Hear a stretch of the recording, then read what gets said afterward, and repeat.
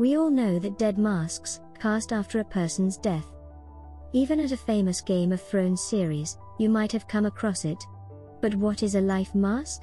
As simple, the life masks, as the name implies, were taken from a living subject.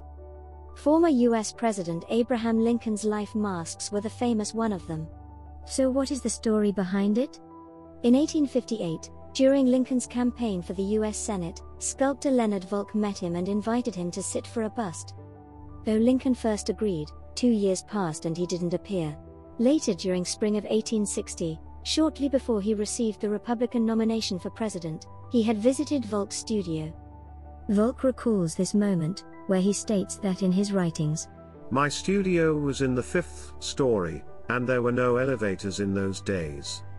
I soon learned to distinguish his steps on the stairs, and am sure he frequently came up 2, if not 3, steps at a stride."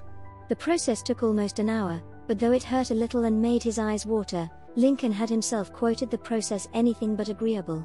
Later, when Lincoln was nominated for president on May 18, 1860, Volk visited Lincoln's home in Springfield, Illinois. In few days, Volk cast his hands in the dining room. He had noticed that the right hand appeared swollen as compared with the left, due to excessive handshaking the evening before. This difference is distinctly shown in the cast.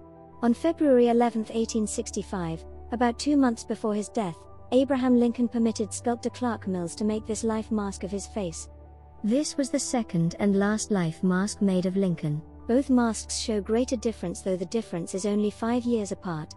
Today, scientists have been studying the masks in detail using the latest laser technologies to understand the rapid aging and other unsolved mysteries.